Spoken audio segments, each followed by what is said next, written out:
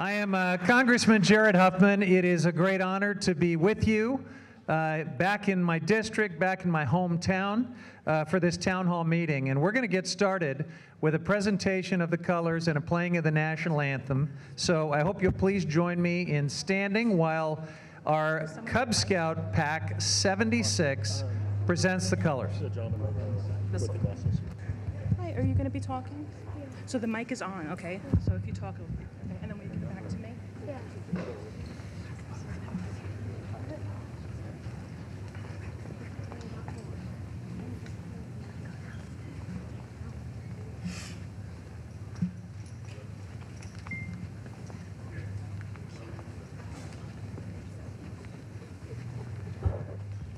I think I said national anthem, but instead we're going to get the Pledge of Allegiance. That was my mistake.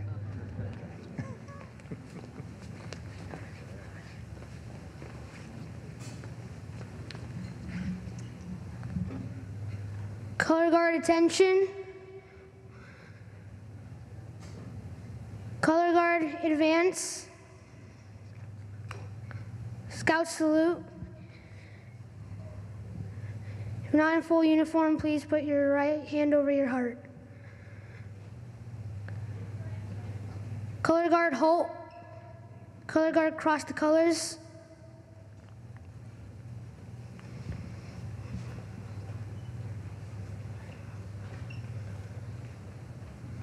Please join me in the Pledge of Allegiance. I pledge allegiance to the flag of the United States of America and to the republic for which it stands, one nation, under God, indivisible, with liberty and justice for all. 2. Color guard post the colors. Color guard dismissed.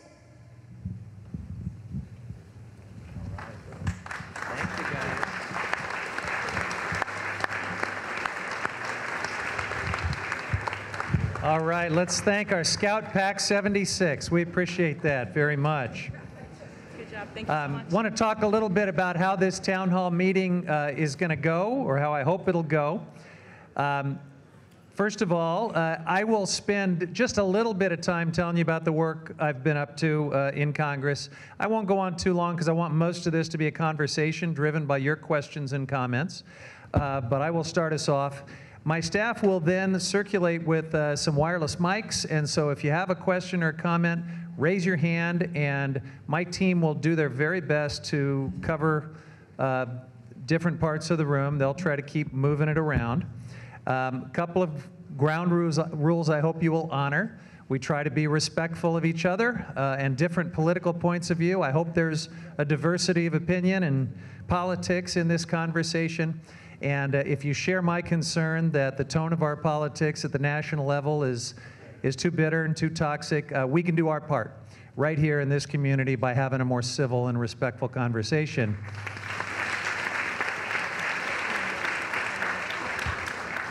We can also respect each other by trying to keep the comments or questions brief. I think you ought to be able to state a comment or a question in about a minute, so I would ask you to try to do that. And one way I found that's really effective to keep people moving along is if people go much further than a minute, we can kind of quietly start to applaud and encourage them like they do at like the music at the Academy Awards.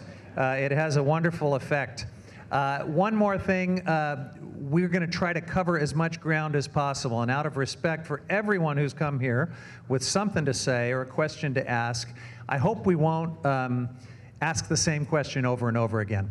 There are probably some folks here that are very passionate about one issue or another, but if something's already been said or already been asked, I hope you'll respect your neighbors and fellow community members by letting us move on to other subjects so we can get everybody included in this process.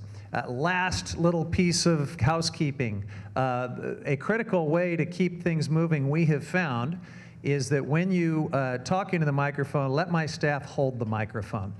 We found that things really go off the rails when we lose control of those microphones. So it may feel a little awkward, but it really is better for all of us if you let the staff hold on to the microphones. I want to recognize some local elected officials who have honored us with their presence. I'm certainly honored to work with all of them. I know County Supervisor Kate Sears is here. Thank you, Supervisor. There she is. From the Corte Madera City Council, David Kunhardt is here. From the Miller Creek School Board, Board of Trustees, Brad Hansberger. Where's Brad? I love the sound of that new district name as well, Brad. And Micah Lawrence from the San Rafael School Board. So thanks so much, Micah. Great. Now, a little bit about what I have been up to. As your representative in Congress, obviously I'm working on all the big issues of the day that you're hearing about and seeing on television, from the fact that something rather historic is happening right now as we speak. In fact, I believe opening arguments from the House managers are getting wrapped up on the floor of the United States Senate in the third trial of a president before the Senate following an impeachment vote in the entire history of our country. So that's big and it's historic. Obviously, I've been working on that and other aspects of presidential accountability in recent months. I am working on the big issues of war and peace that many of you have been so concerned with, including a couple of weeks ago when it looked like a very controversial action by President Trump had taken us to the brink of what I would view as a wrong-headed war in the Middle East. Thankfully, it didn't unfold at that level, at least hasn't yet, but I'm still very concerned about reclaiming Congress's authority to put some checks and balances on presidential war making. And we can talk a little more about that, I'm sure, in response to some of your questions and concerns. And then I continue to work on lots of big policy issues, including climate change. I'm on the Select Committee on the Climate Crisis. We are wrapping up our work. We've had about 100 meetings and hearings over the course of the last 12 months. And by early April, we will roll out a legislative blueprint that we hope will be responsive to the climate crisis and paint the way for probably the next Congress and the next president to take some bold actions to decarbonize the economy and help save the planet. In addition to all of these big, huge national issues, I'm always looking to make a difference on the local level. And so, right here in Marin, for example, I am fighting to try to get the Corps of Engineers to dredge the San Rafael Canal. And there's probably a few people here that care about that. I know some members of the San Rafael Yacht Club in the front row in particular. We were able, working with the County of Marin and with CLAM, a local nonprofit affordable housing group, to set aside some Coast Guard housing in Point Reyes Station for affordable workforce housing, and that project is now moving forward. And just continuing an example of local issues that I'm constantly working on, I've got a lot of fire victims in my district, and right now there is a victims settlement fund that's been created in the PG&E bankruptcy. I'm trying to make sure that FEMA, which has decided that it now needs to seek reimbursement for some of its disaster relief, doesn't go in and take away funds that are desperately needed to compensate victims. My view is victims get their compensation first, and FEMA can get in line with other creditors and settle up with PG&E after the victims are paid for. So constantly working on trying to take care of district needs. And I'll just mention one more thing before we get to your questions. There may be this perception that because of impeachment, and it's all you hear about, it's all you read about, that nothing else is happening in the Congress. And I do want you to know that this first year of the new Democratic majority that I've gotten to be part of has been one of the more productive years in many, many years in Congress.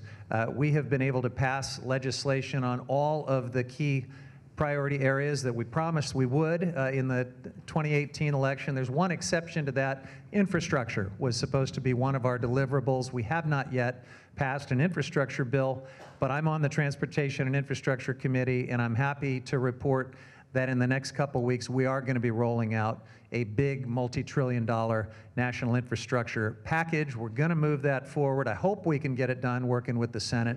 But we have checked a lot of other boxes on policy priorities that people may not have heard about. We passed right out the gates H.R. 1, which included voting rights protection, which included election security, ethics reform, try to reduce the influence of big money in politics, which is, with the 10th anniversary of Citizens United this week, so we're thinking a lot about that lately. We passed just last month a really important flagship prescription drug pricing reform bill that'll make a huge difference for lots and lots of Americans in terms of their health care costs. We have passed bills to protect the dreamers from deportation. We've passed legislation to codify equality as a civil rights for everyone, regardless of their sexual orientation or their place on the LGBTQ spectrum. We have tackled issues as difficult and controversial in recent history as gun violence, and actually passed a universal background check bill. All of these bills that we've passed, hundreds of them, including almost 300 with bipartisan support, you know where they are? They're sitting on Mitch McConnell's desk. And so we need to create much more pressure on Mitch McConnell to start bringing these things to the floor of the Senate for a vote. Many of them are broadly popular. As I said, hundreds of them have bipartisan support. And we need to deliver these things for the American people.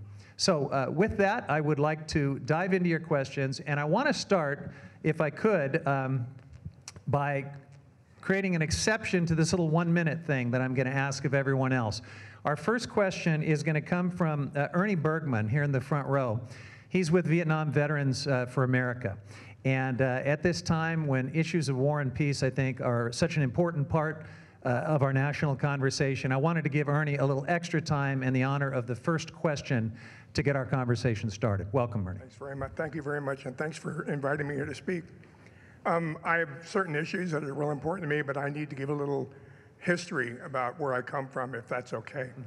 Again, my name is Ernie Bergman. I live here in San Rafael. I was born in San Francisco. My family moved to Mill Valley when I was 1 year old, so I basically lived my entire life in Marin County. Went through all the stuff that kids do when they grow up in Marin. I was in Cub Scouts, Boy Scouts, Explorer Scouts. I did Little League, got an IJ paper route. And just as I was reaching up, getting close to graduating from Tamalpais High School, I had to start making decisions about whether I go in the service or not. Now, I had an opportunity to go to college, but I was sick of school. My parents were driving me nuts. I was bored to death, and I decided I would enlist in the United States Navy. Now, I didn't enlist to go to war, because that was right when the Vietnam War was starting to really ramp up. Didn't even hit my mind. I enlisted because I was looking for the next big adventure. Plus the fact that my generation, who was all born in the late 40s, early 50s, we were expected to go. Our parents all served in World War II. It was part of the deal. For a guy who was 18 years old in 1966, fact is, it was just expected. It wasn't if, it was when. So I enlisted in the Navy. Went to boot camp in San Diego. Was able to qualify for an A school, and what that is it's a school that teaches you the basics of whatever your job is supposed to be when you finally get out in the fleet. I was a surface ship navigator. I shot the stars and do all that. And then after my A school, I got orders to go to Vietnam. Of my 45-month enlistment, I was deployed by 32 months out of the 42 months. In about 20 of those 32 months, I was in Vietnam. So I kind of served in a kind of an unusual schedule, but that's how it worked out. I left the States, Travis Air Force Base on February 15, 1967. I flew to Angeles City and then went to Civic Bay. My unit at the time was engaged with the NVA, the North Vietnamese Army, so I was held up in the Philippines for 45 days. Finally, April 3rd, 1967, I got orders to go to Vietnam. And I was nervous, but I was excited. I had no idea what to expect. I had absolutely no combat experience. I didn't know what war was. I was just a kid from Mill Valley that was trying to fulfill his obligation. I arrived in Da Nang on April 4th, 1967. Hope I don't screw this up. My very first day in Vietnam, I was in transit. I was a very low rank. I was an E2, if any of you know what that is. And I get assigned a work party. I'm at a place called Camp Tien Cha, and I jump on a truck, and they deliver me for this work party at the Da Nang Hospital Triage Center. Now, if those of you don't know what a triage center is, something they have in all type of operations, military or civilian, and where it is, when you have casualties come in, basically the medical staff goes over all the casualties, and they basically identify who's in worse shape, who can wait a little bit. And in the military, and especially during the Vietnam War, what they would do is find the worst guys who they knew could not survive. They called them expectants. And what they would do is if they knew they couldn't survive and that they'd better spend time on other guys, what they would do is shoot them full of morphine, put them on a stretcher, put them in a corner, and allow them to die. That's how it worked. Then they would find the guys that maybe badly hurt, but they thought they could save them, and so they would take those guys right into the operating room right away. Then they would find the guys that maybe got a scratch or maybe a bullet wound, but weren't really that bad. They didn't have to go right in. My job was to be a stretcher barrier for the triage center. So I was pulling guys out of helicopters. I was taking them out of open-sided ambulances. And again, I had no clue what war was. And during that day, April 4th, my very first day in Vietnam, I saw lines of stretchers along the side of the wall full of Marines who were typically laying in the pool of their own blood. And they were either dead, or they were dying, or they were trying to die. I saw other Marines, kids, who were really torn up, had shattered arms, had shattered legs. In some cases, they had no legs whatsoever. I saw horrific wounds. By the end of the day, I had blood all over my uniform, blood all up my arms. And I especially remember this one kid who came in a little bit later, and I took him out of the side ambulance and took him over, and the first thing I noticed was he had pock marks from toe to head. I mean, every square inch of his body had a hole, had an injury. And I figured the only thing I could think of was he must have gotten on the wrong side of a claymore, and they detonated, and this guy was messed up. I had him about halfway to where the doctors were, and all of a sudden he started shaking. It scared the hell out of me. And so I set him down, and I called the doctor over. And I said, "Hey, doc, there's something wrong with this guy." And I was looking right at his face, right in his eyes, and he died right there. Now, all the images that I had from that day, April 4th, 1967, 53 years later, I'm 71 right now, that it's still as vivid and as clear as they were April 4th, 1967. Now, that plus subsequent incidences, because I still had another 32 months to go overseas, that and other incidents of me being involved in combat convinced me that anybody who has experienced the war and has experienced combat couldn't be pro-war, could not be. It is too tragic, it's too immoral, it's too destructive. It's just probably one of the worst experiences I've ever had. Now, I don't mind standing up for your country. I enlisted. Given the right circumstances, I would enlist again, even at my old, crippled age. But the fact is that it would have to be the right thing to do.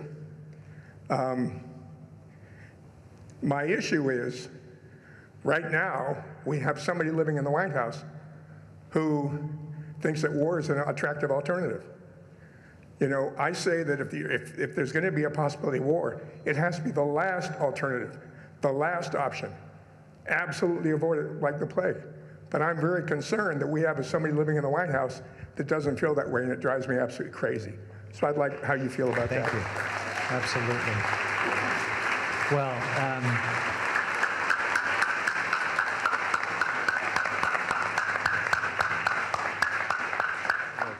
thank you for your service, for your courage, for your eloquence. We're grateful to have you here, and I'm glad you shared your story with us to get us started. Let me just say, in response to your concerns, which I think are shared by many of the folks that I represent, they say the first casualty of war is the truth. And I'm afraid that that's absolutely been the case when it comes to this current drama with Iran. With respect to President Trump's very unusual targeting of a top Iranian official, General Soleimani, and killing of him, we were given bad information. We were lied to about that decision. We were told that there was ironclad intelligence showing an imminent threat that would lead to the death of Americans. The president then went on TV, said it involved 4 of our embassies. Let me tell you, folks, I've been in the classified briefings. I can't tell you everything that's said in those classified settings, but I can tell you The intelligence was shared with us. We did not see any intelligence that came anywhere close to supporting that story. It just doesn't exist. We were lied to. And we continue to be lied to, because you may know that because of what the president did, Iran had a retaliatory airstrike with some ICBMs that hit a couple of bases in Iraq where American troops were stationed. And we were immediately told nobody was hurt. That's not true. Now we come to learn that at least a dozen of our soldiers were shipped out of country to Landstuhl Air Force Base in Germany. I have been to Landstuhl Air Force Base a couple of times now. This is a very state-of-the-art trauma center for the most serious injuries that our overseas service members sustain. You don't go there for headaches, as the president would like us to believe. So we're definitely not getting the straight scoop on what happened to take us to the brink of this war, what has happened with our troops so far, and what the plan is. The truth is, I don't think there really is a plan for how we're going to keep this from escalating into further conflict in the region and having, set off perhaps a new regional nuclear arms race. Because in the period of just a few days, we not only probably got ourselves on the road to being evicted from Iraq, not only enhanced Iran's strategic posture in the region, which was supposed to be what we were there to push back on, not only had to shut down our counter-ISIS initiatives because we were in retreat from all the backlash we were creating, but we now have this crisis of confidence in this administration because they've been lying to us about all of these matters, and we may well be on our way to a nuclear arms race between Iran and Saudi Arabia, principally in the Middle East, which should be everyone's nightmare. So none of this is good. I'm going to keep pressing for limits on this president's authority, and that starts with the War Powers Administration, the WPA. We've already voted under the War Powers Act, rather, to prevent any further escalation of this. This next week, when I go back to Washington, we're going to continue voting. We're going to vote to repeal the 2002 AUMF that the administration has used as a possible basis of authority to go to war with Iran. This, of course, was the authorization to go to war against Saddam Hussein in Iraq. It never, in good faith, could be interpreted to justify a war with Iran, but the administration has hinted that it may read it that way. We're going to try to make it clear that they can't do that with a vote this week. And then we'll also pass a Ro Khanna bill that you may have heard about to very specifically make it clear there's no authorization to go to war with Iran. So stay tuned. I share your concern about folks who don't understand the brutal reality of war. We don't want to be involved in any more wars in the Middle East, and I'm doing what I can to make sure that doesn't happen. Okay, the first question's over here, but before he starts, if you have an empty seat next to you, would you raise your hand? Because I want to make sure that every seat's filled. Do we have one right? There's one seat here if somebody wants to take it next to this gentleman. Okay, here we go.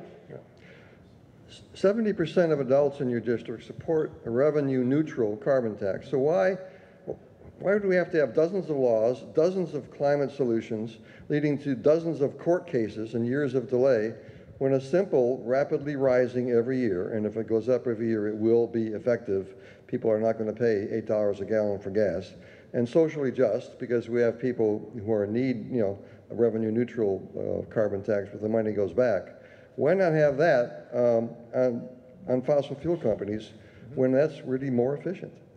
So I support a carbon tax, a carbon fee, various other fees, the possibility of a cap-and-trade system that would be a form of carbon pricing. Any kind of carbon pricing has to be included in the suite of solutions that we need to address the climate crisis. I agree with that.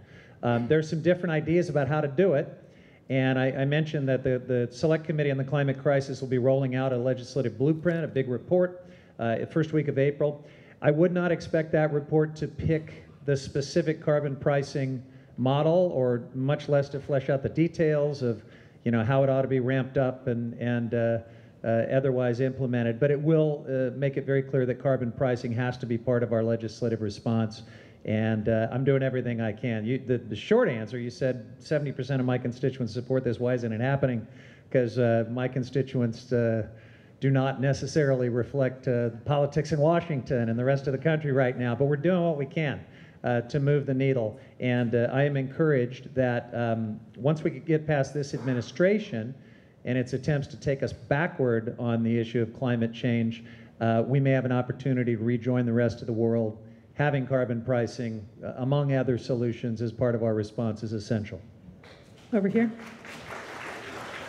Congressman, first, before I say anything, I just wanted to say that Ernie's story and recounting was very, very moving to me. And even though I didn't have any bone spurs, I did not experience what you experienced, sir. And I wish that more people understood that who are in D.C. But I want to follow up on Richard's comment a little bit, particularly because there are 75 co-sponsors in the House, Okay. and there's another. There is a Senate companion bill which our own Senator Dianne Feinstein is supporting, which is very, very similar, and that's supported by 3,550 economists whose joint opinion we cannot discard any more than we can discard the opinion of the scientific community. It really is a powerful tool to tax the problem. Let's dive in. I don't want to spend the whole town hall talking about this, but a specific bill is what David is asking about. It does put forward a carbon fee and dividend. Very well conceived carbon fee. I like a lot of what I see in that bill, and the Citizens Climate Lobby, which you're part of, has done a great job advocating for that bill. And I have tried to explain on various occasions why I'm not co-sponsoring the bill. It's not because I don't like the fee. I like carbon pricing. I like it a lot. I do have some differences with the idea of a universal dividend that goes out to everybody. I think the revenues from carbon pricing are going to need, at least in part, to get reinvested in clean energy and other things, and not just farmed back out to people by way of a general dividend. So I have some philosophical or tactical differences about that part of the bill. The big difference is that in return for putting this carbon fee in place, the bill calls for a 10-year freeze on EPA regulations of stationary source air pollution. I can't agree to that. And I think it's a mistake, actually, because I think I don't think we have time to bet everything on market mechanisms and wait 10 years to see how it works. We have about 10 years to decarbonize the economy, as I understand it from the IPCC report. So we're going to need to do both.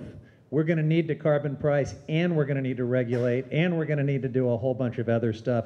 Very well-intended bill, terrific advocacy group, CCL, but you know that I have honest principled differences on the mechanics of how we get there. Okay, over here.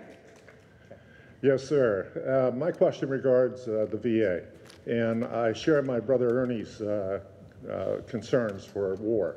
I too served in Vietnam, 68 to 69. Last year, the Mission Act took over the Choice Program. Yeah. Are you aware of the problems that the VA has caused with the Mission Program? And Oh, am I? Yeah. Okay. That makes me happy. I've got a little note I'd like to give to you regarding that. And also the way the VA treats veterans in terms of their service-connected conditions. Yeah. That rather than treat the condition, they treat a symptom. Veterans go for years with symptoms, dying from a condition. And I think that the VA needs to change its focus. And the impact on the community of the Mission Act has really caused a lot of problems for acupuncturists, therapists. And chiropractic, Yeah, they're all suffering. They're getting these idiotic short-term authorizations, and the VA is not talking to them, not responding. They're not even responding to TriWest. So I'd like to know what your office is doing to help us solve that problem for the veterans. Well, thank you first for your service, you and Ernie and all the other veterans here, and thanks for your question. Just this week, I sat down in Santa Rosa and met with a group of local veterans advocates to hear about this specifically.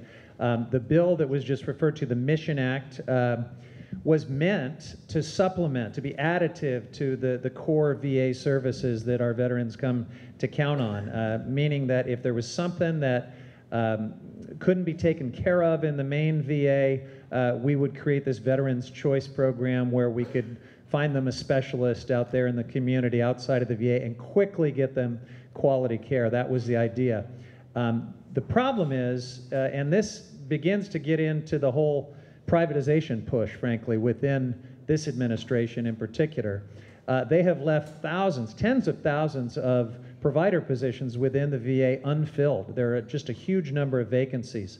And what that means is we're sort of hollowing out the main VA, and it seems to me that the agenda is really to push out core functions of the VA into the private sector, which is a backdoor way to privatize the VA, and I oppose that. The VA is incredibly specialized and good at serving our veteran community. The bureaucracy is a nightmare, and getting them in the door and through the bureaucracy to that service can be really frustrating. I constantly work with veterans to try to troubleshoot that part of it, but the care is great once they get there. And what I can't do is support a hollowing out of that critical care delivery in the name of privatization. So that's a long answer. I'm doing everything I can to try to address what's going on.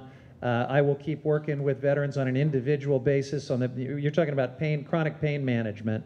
If they're getting jerked around and being forced to restart their qualification for acupuncture, chiropractic, et cetera, my office is really good at speeding that up and helping them with casework. So I hope you'll send veterans our way, and we'll do our best to help them. Thank you. Congressman over here. Hi, my name is Yavar Amidi, and I'm representing ICE out of Marin. I want to thank you for your commitment to protecting the human rights of immigrants and fighting... Is that right? Can you hear me now? Yes. I want to thank you for your commitment to protecting the human rights of immigrants and fighting for immigrant justice in Washington. Here, our county has not yet passed a sanctuary county ordinance, and today the Marin County Sheriff's Office actively disregards the California Values Act and maintains cooperation with ICE against the wishes of the community.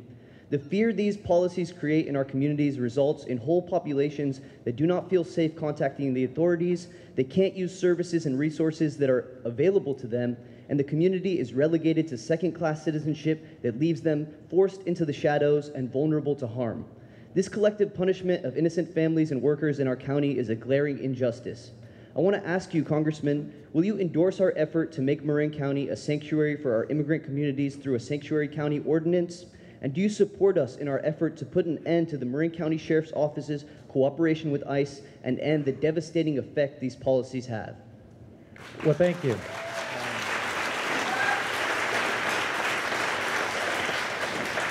Thank you for the question. Let me tell you what I'm doing. First of all, at the national level, I'm pushing back in every way I can on what I regard as divisive, hateful, inhumane practices and policies by this administration that vilify and demagogue the immigrant community, and that are forcing hundreds, thousands even of people to wait outside this country while they seek to make an asylum claim. We've never done some of these things before.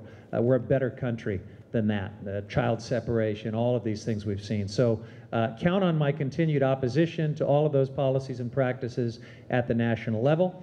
I would like to see us quickly get to the point of comprehensive immigration reform where we don't have to worry about this tension between national and state and local views on how immigration laws should be enforced. In the meantime, I certainly think that the immigrant community should not have to live in fear of any state or local government, and I support sanctuary policies.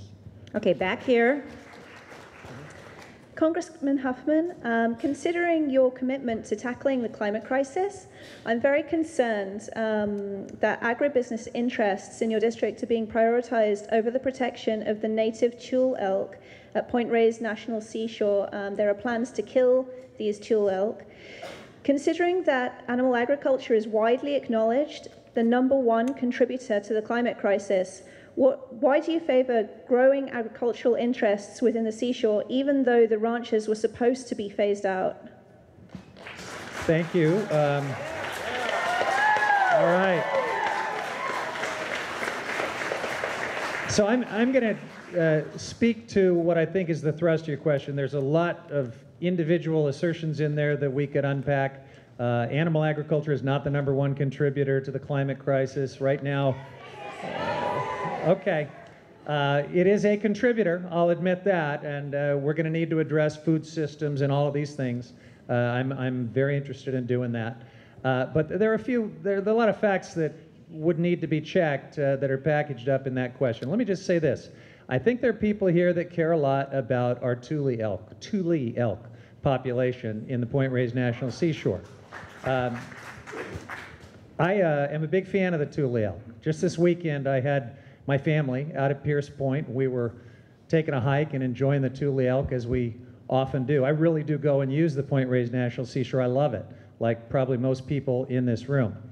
But it's really important to understand that what makes Point Reyes so unique is that it's not like, you know, any other park in some ways. There are parks for all purposes. There are parks that are meant to protect battlefields and amazing views and wilderness areas. Point Reyes is this really interesting mix of many things. Some of it is the wilderness areas that are so spectacular, the wildlife, great recreation opportunities in the Point Reyes National Seashore. But one of the things that got the whole thing rolling back in the late 50s and early 1960s to protect this place was to preserve the agricultural heritage of West Marin, these historic ranches and dairies, this pastoral. These are facts. These are just facts. They're just facts. So look, the way it was conceived by Congress, and I've heard the statement that Congress wanted the ranches out in 20, look folks, you're entitled to your opinion, but not your own facts. That's just not true. I've read the statutes. I've read the legislative reports that went along with these statutes. I've gone pretty deep into this, including the most recent statements of Congress, which have continued. It is not a situation where Congress said you got to be out in 20 years or anything remotely close to that. Congress created a pastoral zone as one part of this unique mosaic that is the Point Reyes National Seashore. Now, we may come to some point in the future where we no longer have animal agriculture, where we decide we no longer want to preserve that part of the story of the Point Reyes National Seashore, but we're not there right now. And the Park Service, I think, is doing a pretty good job of trying to protect our wonderful elk herds, which are growing. We're actually embracing a new elk herd. We're embracing a third new elk herd because we've got this wonderful problem that our elk are thriving. It's great. But we don't have to choose between healthy elk herds and giving longer-term permits to the historic ranches and dairies. We can have both, and I think most of my constituents want us to have both. Congressman in the back.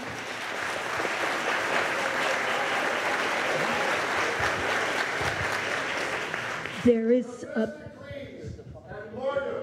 Get thee behind me. The future is now. The oldest... Go ahead, Amy. We're gonna reclaim our time here. Keep going. There is... Keep going. Okay. There is a proposition Go right ahead. For the 2020 November... Sir, please respect the other members of the community that are trying to ask questions. This is about the school. I really don't want to have to ask. Yeah. All right.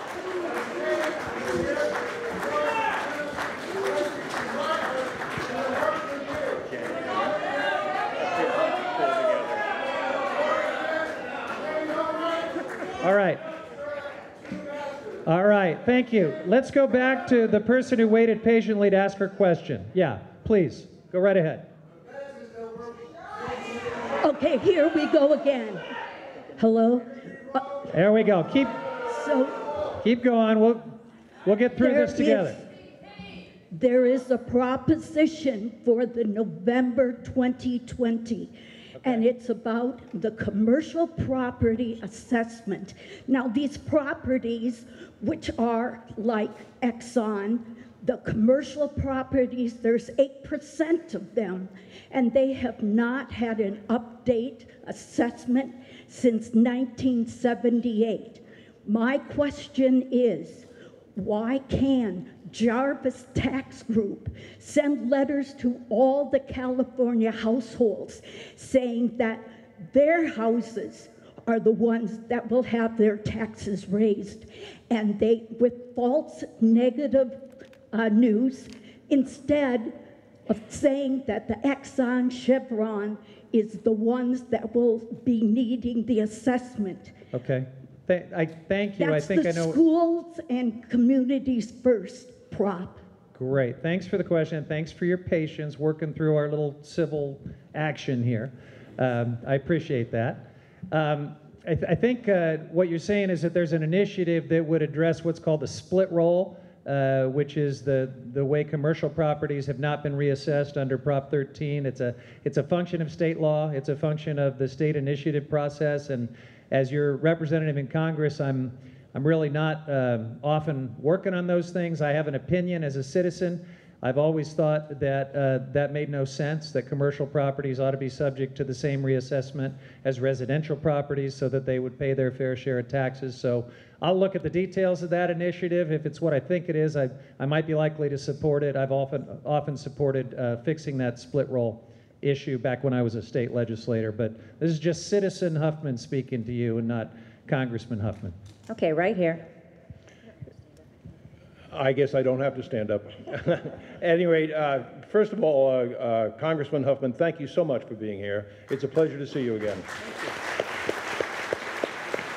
I'm sure you probably remember sometime around the 5th of September 2019, I had a meeting at your office, San Rafael, with Jenny, also there. And we discussed circumstances regarding the climate and the way that we have to stop the global warming and the way we could put together for a carbon neutral fuel, which would displace the carbon positive fuels of the fossil fuel industry. Specifically, I'm talking about the liquid fuels, gasoline, diesel, and jet fuel. So myself and my associates have made considerably good advancements since I had that meeting with you. Was this the direct air capture technology? Yes. I remember. Yes, this is. Yeah, I'm the founder of Solar Air Tech. Yeah. And as I say, myself and other associates of mine in business, other businesses, and also universities have made good advancements in how to do this capture of the carbon dioxide, to strip it out of the atmosphere and to turn it into a full cycle carbon neutral fuel. We're doing this out of our own pocket pretty much. And we do have some investors that come in, but it doesn't matter what size they are. No one's big enough to take hold of this monster. So my question to you is, and I know you're working diligently on this along with other people in Congress and other portions of the government, do you feel that the United States government, in my opinion, the only government in the world that's large enough, can actually put the money together so that we can save the environment before it collapses?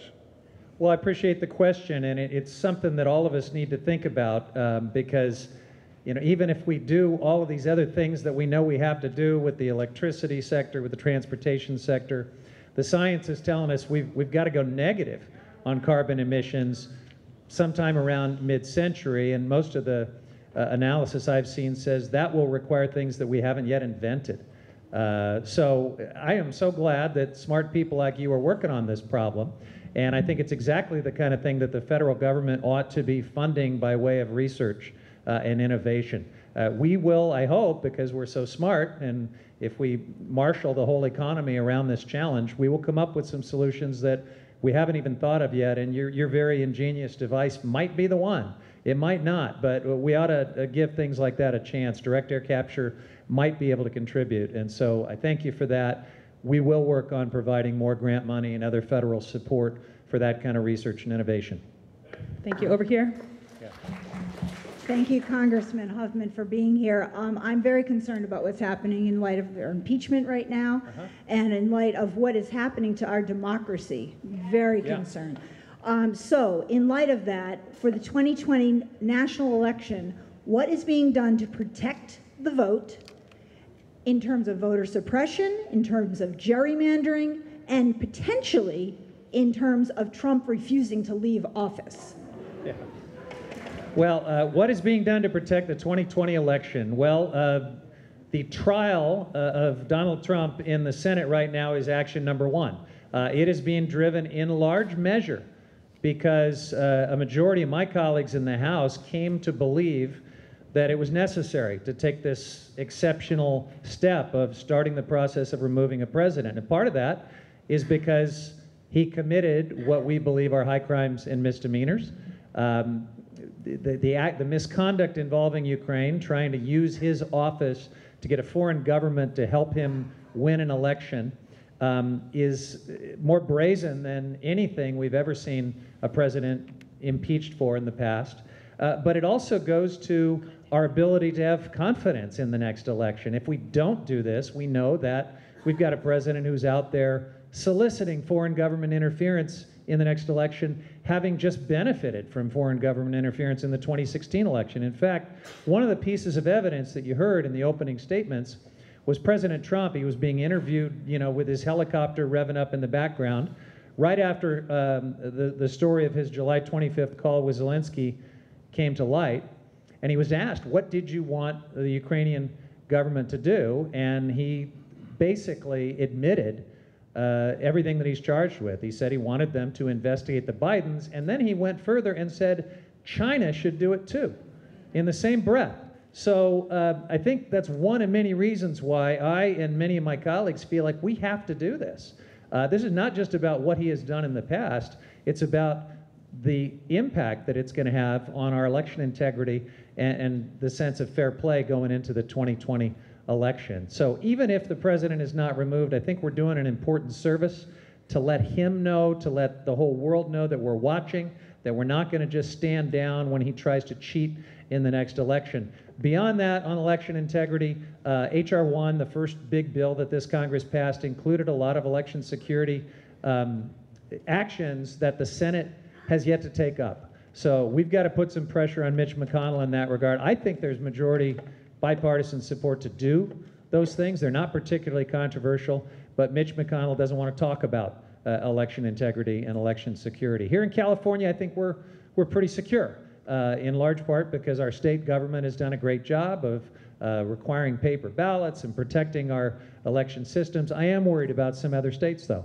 and I can't tell you as we sit here today that that everything looks good heading into the 2020 election. Okay, right here. Good afternoon. A few weeks ago in Bern, Switzerland, which isn't much bigger than San Rafael, California, over 3,000 people marched in the street to protest the rollout of the small cell towers called 5G cell towers outside their homes.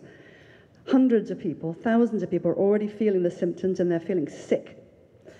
This is untested technology. Telecom companies have admitted as such that there's been $0 spent on research into the biological effects on humans and wildlife. And hundreds of scientists and doctors around the world have called for a halt to 5G until we can see that it's safe, or until it's proven safe. Oregon and New Hampshire have put a commission in place to study the biological effects of this wireless technology on humans and wildlife, like bees. Will you support legislation to make this happen in California too, so that we are not used as guinea pigs? Thank you. Thanks for your question. So here's what I have done. There is a rulemaking by the FCC that would preempt state and local authority over this issue of siting and rolling out 5G and other technologies. And I happen to believe that the local authorities should have a say in whether this, each community should be able to take a look at this and decide for themselves whether they want it or whether they're worried about potential health effects, et cetera. I'm not an expert on the impacts of these technologies, but I do want my local governments to be able to have that authority. So there's a bill by my colleague Ann Eshoo that I've co-sponsored that would undo that preemption, give state and local governments the authority to put whatever standards they deem appropriate in place for this issue. Congressman over here. Where am I? There we are. Okay. Hi. Hi there. First of all, thank you so much for being with us. We all really appreciate it. Well, most of us. Not everyone. But my question, it may not be as smooth because I didn't write it down. It was just right here. My question is, do you have an open communications line with a lot of the county legislators in Marin, Sonoma, so that you can accurately, understand the views of your constituents? I try to. You know, I think if I'm any good at being a congressional representative, I need to know my local government partners. That's why we called out several of them who are here today, and it's not just at town halls. Earlier today, I was with a couple of county supervisors and other county staffers and San Rafael city government leaders to talk about homelessness. We had a roundtable where we took a real deep dive on what's being done, what's working, what's not, what I can do at the federal level, precisely because we need to work together. And so, you know, I consider myself, you know, a part of the team with all of those county and local government officials. We represent the same people, and it's important that we stay in touch and work closely together. Okay, right here. Hi, my name is Amir from San Anselmo. I wanted to ask you about something that all of us can influence, which is the Democratic primary. Sorry, I have a cold. I wanted to ask you about something that all of us can influence, which is the Democratic primary. And my question is, you know, in theory, we should all vote our conscience, and whichever candidate we believe in. There seems to be a push by the Democratic establishment, whether on TV or elsewhere, to talk about how a kind of dyed-in-the-wool liberal may not do very well in the heartland, and that a centrist, even one who voted for the Iraq War, is somehow going to be more palatable, as if that worked in the last election. So my question for you is, a lot of us are kind of feeling this push and pull and this debate in conversations that we're having. How do you think about it, and who are you going to support? How are you going to vote your conscience? And what's your framework for making that decision? Thank you. I love your question. I'm not ready to make any news here today. So I have not decided who I'm going to support. But I will say, I mean, it's a great question because I'll tell you why I haven't decided, because I'm a little terrified, quite frankly. I think about the stakes in this election. This is not just another election, folks. This is not an election where we have policy differences on which, you know, reasonable people can debate and differ. This is like heart and soul of this country and whether we're going to have a democracy going forward. So it is not a good time for infighting. It's really not. And that's why I have kind of stood down. My natural instinct would be to just follow my heart after whoever I liked and go all in and see where it goes. I've been a little more cautious this time around. And especially with this dynamic Democratic primary, I'm not sure where it goes. But I guess I would just say this. I would caution against all of this amateur punditry that tells people, oh, you know, ignore your own instinct and your gut and your heart and, you know, try to be a pundit. That's not how anyone should really vote. So I don't buy that. But at the same time, on the more progressive side, I don't like sort of the preemptive character assassination of others in the field who might not be as progressively pure. We're going to have to win this election, folks. And so let's pick whoever you feel is the best. Let's see where it goes, and then let's all get unified and get behind whoever that is, because we got a country to save, right? Right here. Hi, my name is Kathy, and I'm a veteran too, and I'm a little bit nervous. Oh, you're doing great. I live in Nevada, and I belong to two of the veteran groups here. I belong to the... we don't have a name. We don't have a name. The No Name Veterans Group? The Vietnam Veterans of America, and I got a lot of my brothers here with me tonight. And Veterans Cannabis Group that started here in Marin County. All right. And Aaron, our boss isn't here. He's in Mexico. He called me today. And Aaron Augustus. I'll repeat it. Aaron Augustus, he's our boss, and he's in Mexico. He called us here to me today. Anyway, my question is, I have a traumatic brain injury, and I have what they call PTSD, but I don't have PTSD because D is a disorder, and I don't have a disorder. And I want to know about if they're ever going to let the veterans get cannabis at the VA, because we have 22 veterans committing suicide a day, and they give us every kind of narcotic there is. They give us morphine patches, they give us Vicodin, and they just load us up on everything there is. And we have veterans groups clear across the nation that say that we would like cannabis, that it helps us with our pain, that it helps us with our PTS. Yeah. and we would like the VA to give us cannabis. It's too expensive for us. California, you tax us too high. We have to go underground to get a lot of us. Yeah. Help us out here. Okay, I agree with you. Yeah. Let me just say that I agree. You may know I have supported decriminalization, the end of marijuana prohibition. I think we can better regulate it like we do alcohol and tobacco, and especially some of these more promising medical uses of cannabis. The idea that that would be off limits to veterans when we have an opioid epidemic is crazy. If you can help manage pain with something like cannabis, we should be making that available to veterans. We've just got some federal policy that has to catch up, and we're making progress. So, you know, a majority of Americans now live in states where cannabis is legal, either medically or recreationally for adults, and more are coming online all the time. At the federal level, we're not quite there in terms of descheduling marijuana, which is really what we need to do to just get the federal government out of the way. But we took an important step this year by doing something called the SAFE Act, which allows in states where it is legal, like California, and you've got all these folks trying to get right with the law, trying to come out of the underground economy and follow these high standards, but they can't access the banking system. So they've got to launder money. They've got to kind of have one foot in the underground economy and one foot out. That doesn't work at all. And so we passed a really important bipartisan reform to allow access to the banking system.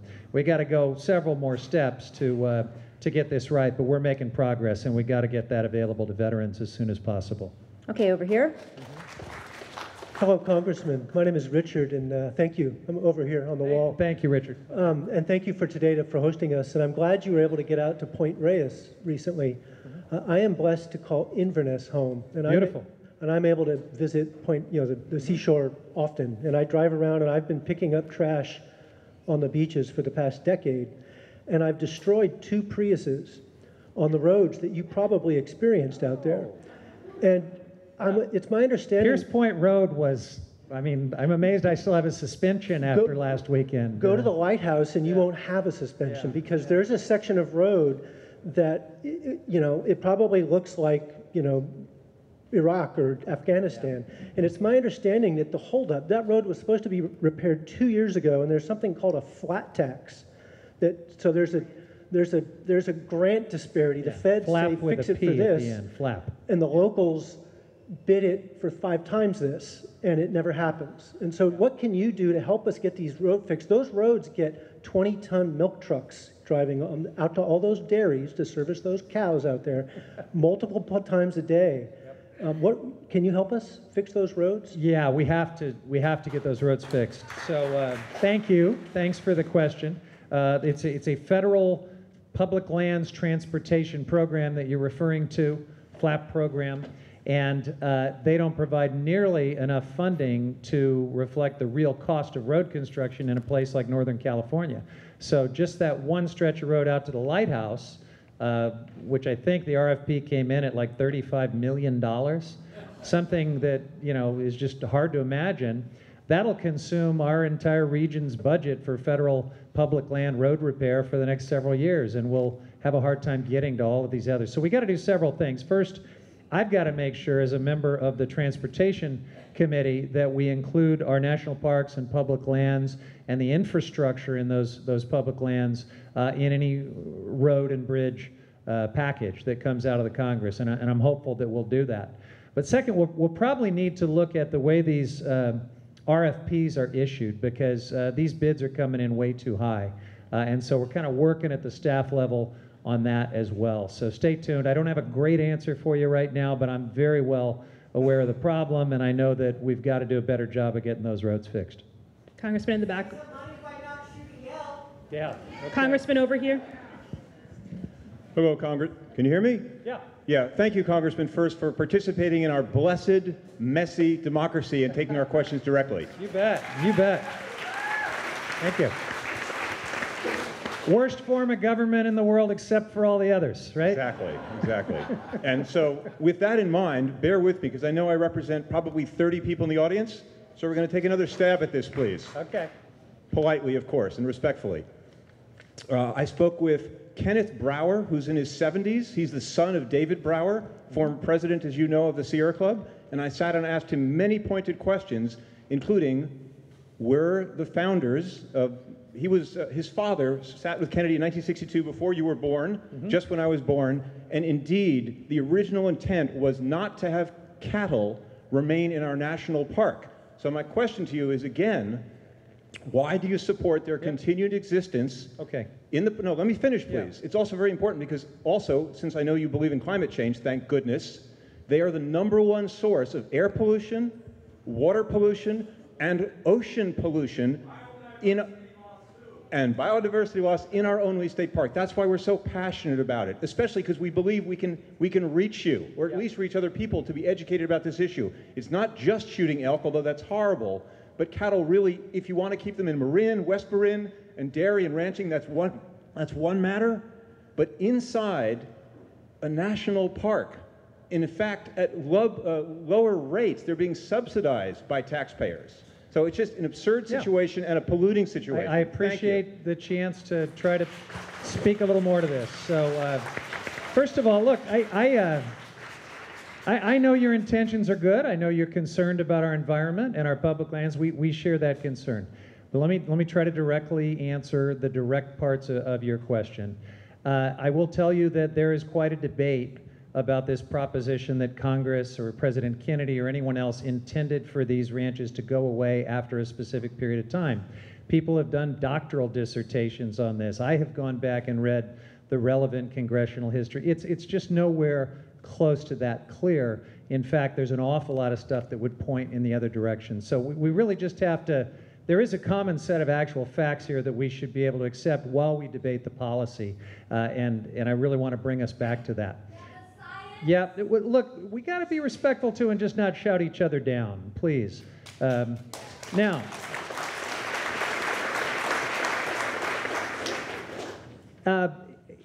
in terms of, I talked about the uniqueness of this park. Part of this park is about historic preservation, all right? And that's right there in the mission of the park. These ranches were recently nationally designated as a historic district, which is one of a whole bunch of indications that telling that story of the history of the Point Reyes National Seashore includes the working landscapes that these multi-generational ranches represent. Okay, this is not, I believe it's unfair to characterize them as industrial, agricultural polluters. I know these families, it's just not fair, it's not accurate. There's about 24 of these small family ranching activities out there. There is twice as much land in wilderness as there is in the pastoral area that's doing this historic ranching. So a little bit of perspective, a little bit of context, and I think the contribution to local food systems is significant as well. If you talk to anyone in the agricultural community of West Marin, they're very concerned about what happens if you lose those organic, almost all organic ranches and dairies. There's a tipping point at which the economy of scale that all of them need to continue to provide us with a local food system collapses. They're very worried about that, and I think local food matters and can be part of our climate strategy as well. If we just say, we don't like cows because they're emitters, so we're gonna pick on these 24 historic ranches, we're gonna drive them out of existence, I don't know anybody in this room that's going to stop eating beef or dairy products. Probably what happens, you're probably already not eating them, my friend, okay? If you're a vegan and you've done that, hats off to you, that's great. But I don't think we should pat ourselves on the back and claim that we've implemented a climate solution if you simply drive that demand off to CAFOs in Kern County, which really are industrial polluters, okay? So, it's a good conversation. It is intended, in a good-hearted way. I thank you for that. But let me just close by saying, I'm not going to decide this issue, folks. So you can come and holler at me at my town halls if you want. The Park Service is going to decide this. There's been a very transparent public process. I'm pretty sure all of you have engaged in that and have made your views known. They will now take that input and come up with a preferred alternative. Some of you will probably sue to challenge it in court, and on we go. But this won't be my decision about how to strike the balance between continuing these family ranches and dairies and celebrating our thriving elk herds. Okay, thanks. Okay, right here. Hi, my name is John Reynolds, and actually, coincidentally, my friend Leland over here and Ernie, we served contemporaneously in Vietnam. I was a combat soldier, and Leland and I got there on the exact same day, as it turns out, and or rather, we were drafted on the same day. We got there very, very close together. But one of the things that, so I'm invested in this whole business of not taking, lightly a decision to go to war. I noticed that the big messes we've gotten into have been really at the hands of those who have never experienced combat or the military for that matter. So, but that's not really my issue. I have a real concern, and I wonder to what extent you share it, that a lot of the division and the fracturing and the polarization in our country today and the concentration of wealth and power is to a large extent facilitated or enabled by social media that has run amok, and for which it is a platform for people who would manipulate and subvert our access to the truth. It concerns the heck out of me, and I wonder, are we losing a grip on our democracy because of that and other forces that are not being responsibly curated? Wow, right? It's a well-framed question. Let me thank you for your service as well. And before I speak to that, let me say that I see County Supervisor Dennis Rodoni in the back of the room, so I did not mean to skip you at the beginning, Dennis. We're glad to have you here. Dennis also gets to represent the West Marin community and have this fun conversation that we're having here today. So I have struggled with this issue of our social media platforms, and I think you can see that we're beginning to have a real national conversation about it for the first time. I mean, in some ways, social media has been this wonderful democratizing tool, right? I mean, it kind of brought us the Arab Spring and all sorts of other things that looked like a counterweight to political power, but we saw in the 2016 election that it could be easily manipulated and corrupted. And the real challenge from a policy perspective, I think, is whether you treat the Facebooks and the Twitters of the world as just pass-throughs of free speech, in which case, they carry with them all the free speech protection of the people who use their platform, and it's very tough to do anything to regulate them, or whether you treat them as publishers and hold them to some standards of accuracy and responsibility. And I fall into the latter camp. I mean, I do realize there's a lot of individualized free speech going on through those platforms, but they've got algorithms at work that are deciding a lot of what we see, that are causing things to go viral and other things not. They've got business plans where they are profiting on certain types of responses. So this is not just an honest pass-through of free speech, and it's obviously something that we're learning has the power to do a lot of damage to our democracy if it's abused. I don't have a specific answer for what we've got to do about it, but I think for the first time at least we're having hearings. Mark Zuckerberg doesn't like it, but we're going to keep, I think, calling him back to Congress. We're going to keep thinking of ways that we can put some rules in play and some regulations, frankly, something we haven't wanted to do very often on the internet, but it's time. We have to have some rules of the road. In the back. Congressman in the back. In the back. Back. There we are. Thank you. Good afternoon, Congressman. I'm Martha Terry from Fairfax. Hello, Martha. Thank you very much for being here. Thank you very much for being here. I appreciate it. I think we all do. I want to say that I am terribly concerned that the Republican Party in the Senate is busy destroying the rule of law. I would like to have you thank Congressman Schiff. There is a star in his crown.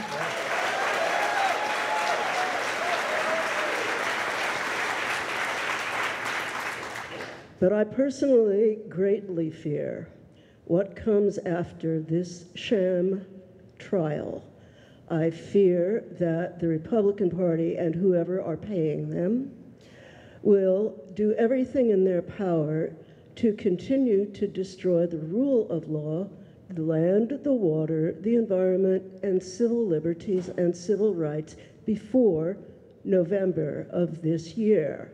And I would like to know what, if anything, we can do.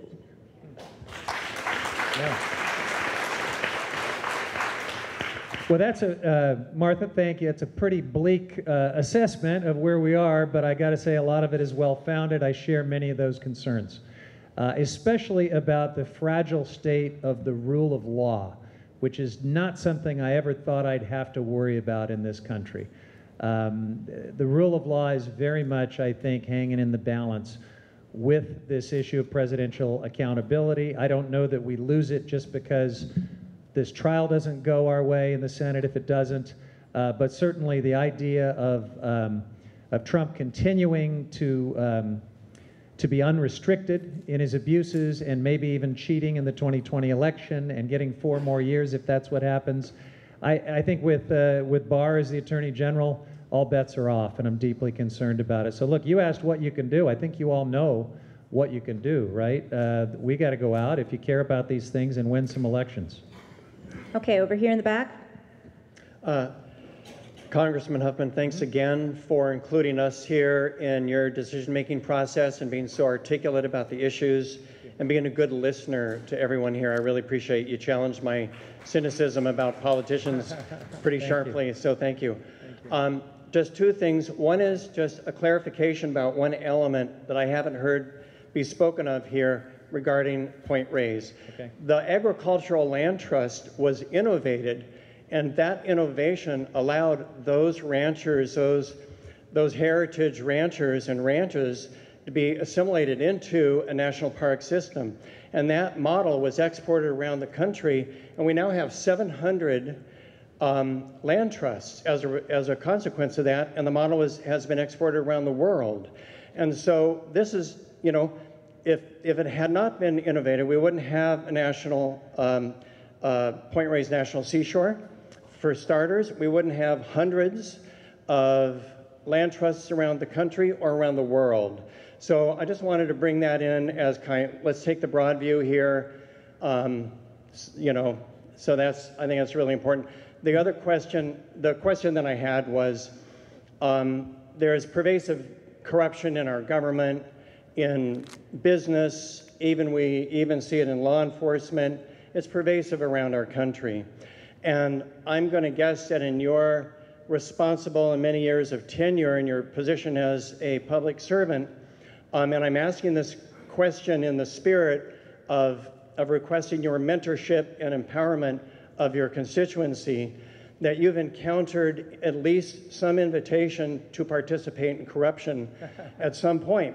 And my question is, how did you, should that have happened, how did you respond to that, and what did you learn from it that you have taken into your values and how you conduct yourself in your dealings in your position in protecting our democracy? Well, thank you. I've never been asked that question in a town hall to sort of share my brush with an invitation to be corrupt. But let me start by agreeing with you that I think our rich history of land conservation is something we can all be proud of here in Marin County. Marin Agricultural Land Trust is a great part of that history. And we really have led the rest of the states and the nation in that regard. So let's be proud of that. You know, I can't think of any specific thing, but I will just say this. When you become a legislator and you have to get on that treadmill of fundraising, which is kind of part of being in politics and running for office, you have to decide pretty early on whether you're going to allow that to influence the policy work and the actions that you take as a servant of the people. And if you don't draw a very bright line, I think you're going to be in trouble for day one. Now, I'm really lucky. I get to represent people who support me pretty generously, have in many cases for a whole bunch of years. I could look around this room and thank you, everybody, because I got a lot of supporters in here. But they don't ask me for anything. For the most part, I think they see it the way I would want them to see it, as an investment in good government, even if they don't agree with me on everything that I do. I've got other colleagues who have, I guess, had to make some Faustian deals in order to continue on that fundraising treadmill. I will share with you, I had one individual back in 2016, I won't get too specific, but tell me that he had just come into a bunch of money because a parent had died, and he wanted to start sending max contributions to politicians as the way to spend his inheritance, and that if I would only endorse his chosen presidential candidate, he would send me a max contribution. He sent this in an email. So I wrote him back and explained to him that that would be a felony, and that I really encourage him to stop talking that way. And I just think every public official has got to be sensitive to this linkage of the fundraising that unfortunately we all have to do some of, and then the decisions we make and the official actions we take. In the back, Congressman. Oh. Hi, my name is Dave. Thanks for being here. I want to ask you a transportation question. Okay. The worsening traffic on 101. Rush hour is basically 6 hours a day here now. Yeah.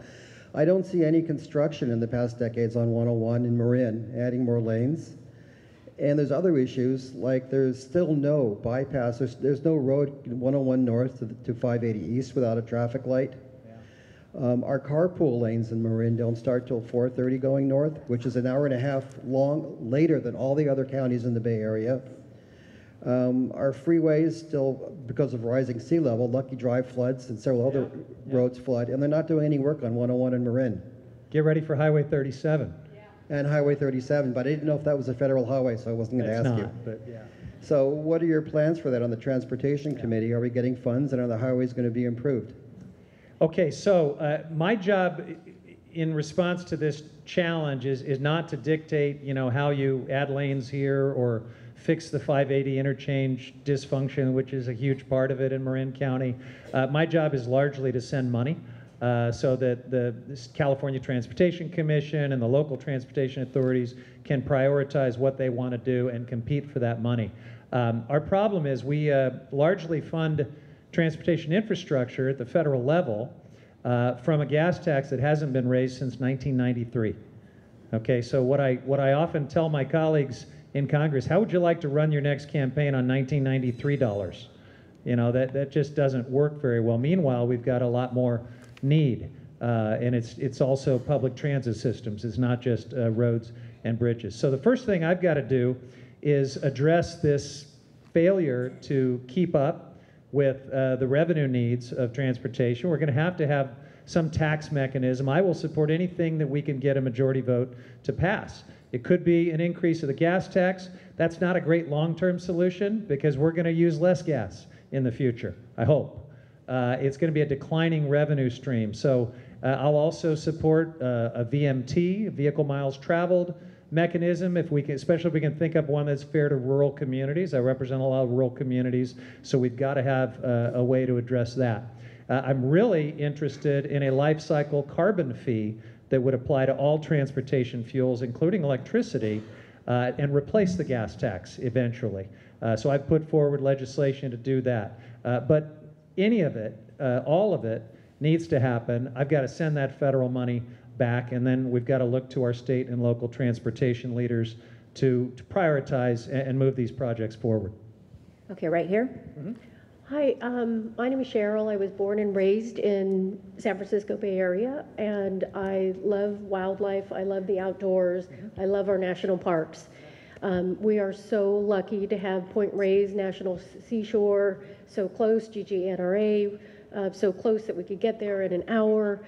I was really dismayed to see how the seashore has degraded with the cattle on the land. I didn't realize there were 5,000 cattle and only 600 Thule elk. You want to ask me something that hasn't been asked about that? I'm happy to speak to it, Yeah, but we probably shouldn't keep having the same conversation over and over. I haven't said anything exactly what everybody else says. I think we're having a discussion about this, if that's okay with you. No, please. Plus, I still am Please, within my minute. Yeah. But I hear you. You're not the National Park Service. The National Park Service is going to do what they want to do, but we're assuming you have some impact. This community has elected you to try to represent us. Apparently, the National Park Service did do a survey asking us what we wanted, and we said we wanted to preserve wildlife and the land. Okay. And there's also not been an environmental impact study of how those cattle are degrading the land. Why is that not being taken into account?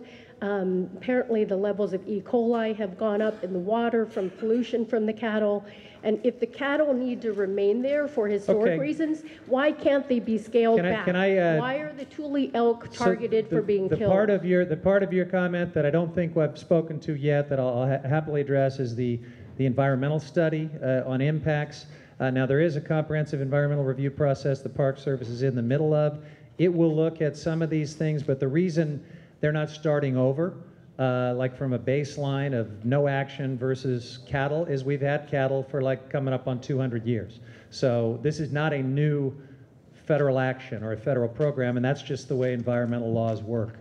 So you won't see that sort of nothing versus the status quo, I don't think, in this review. And let me just clarify, whatever differences we might have on some people wanting to get the ranchers out of the park, me wanting to give them a longer term permit, I want to be clear, nobody gets a shortcut on the environment. I want to hold all of them as they continue their operations to very, very high environmental standards. So I probably should have clarified that earlier. No shortcuts under any environmental law, no lowering of our environmental standards. We need to maintain really high standards. Congressman in the back. In the back. Yeah. Yeah, I just want to say, I feel that if we had a real democracy in this country, we'd be talking about President Clinton and not President Trump. I just want to know, what are you doing about the Electoral College? What's happening in Washington to eliminate what I feel is a really undemocratic process? Yeah. Thank you for the question. You know, I get this Electoral College question everywhere I go, and it's a good question.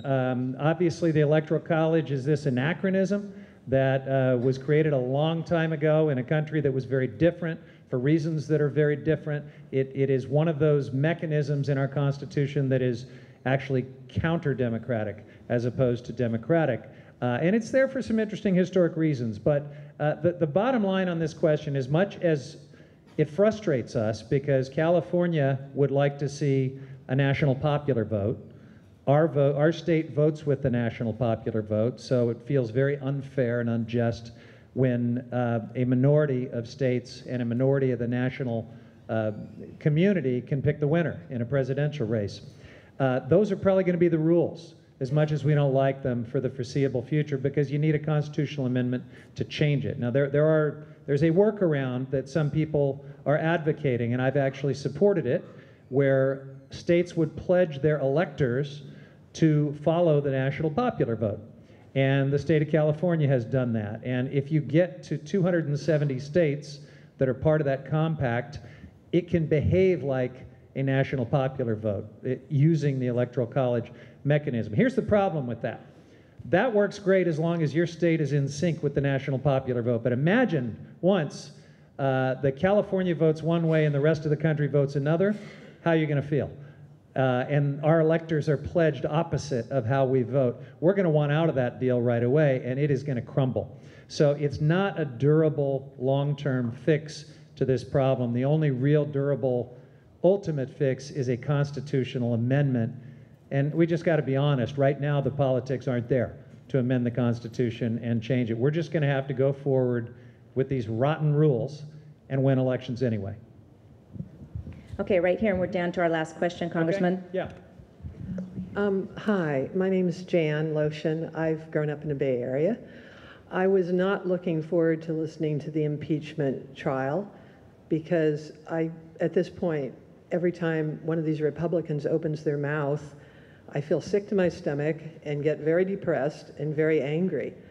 But what I've experienced so far has made me feel differently. I feel profound gratitude for all of the Democrats that are working that hard to keep democracy alive. Thank you. I've been very... There's a dog that started barking back there when you said that, so we all agree with you. And I've been particularly moved by Adam Schiff. Yeah, he's great. He's just amazing. And I think we all have to remember just how hard all of these people are working for us, and to kind of keep the faith that there are good people in our country who care about democracy. And then am I at the end here? Okay. You're the cleanup hitter. I have been telling people who, like to complain about how awful things are and like to wring their hands but aren't doing a damn thing, and that it's all sort of like hopeless. And my new motto is, I'd rather be an optimist that we are going to win and be proven wrong than be a pessimist and be confirmed. I like it. I like it. Yeah. Well, So thank you. I do think that if we all really pledge that we're going to do something, whether it's postcarding or driving to Tracy or flying to Arizona or donating money to Amy McGrath, that if we all do something, it's going to add up, just like it did in 2018. That didn't happen by magic. It was all these groups from Indivisible and Swing Left and all these thousands upon thousands of people were out there doing it. We can do it again. Well, thank you for that. I think ending on that note, a call to active citizenship is a great way to wrap up a conversation that is really what our democracy is all about. A chance for me as your member of Congress to visit with my constituents and just have a great, far-ranging, civil, respectful conversation. This is good politics here. Let me also thank you for calling out my colleague Adam Schiff and our Democratic House managers.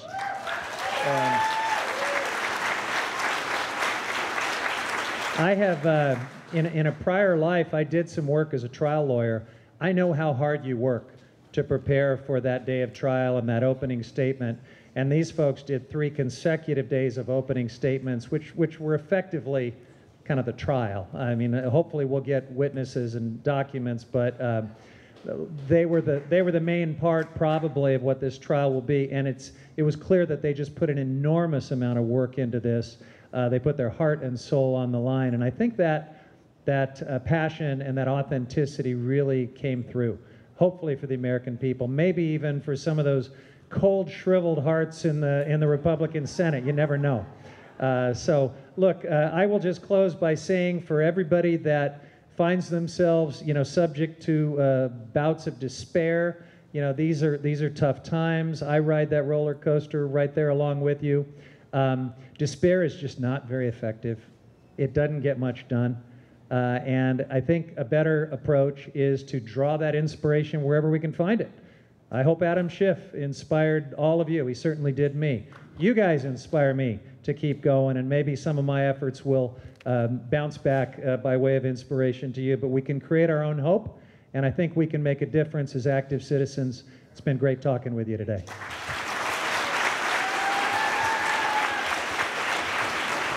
Hey, Rita. How are you?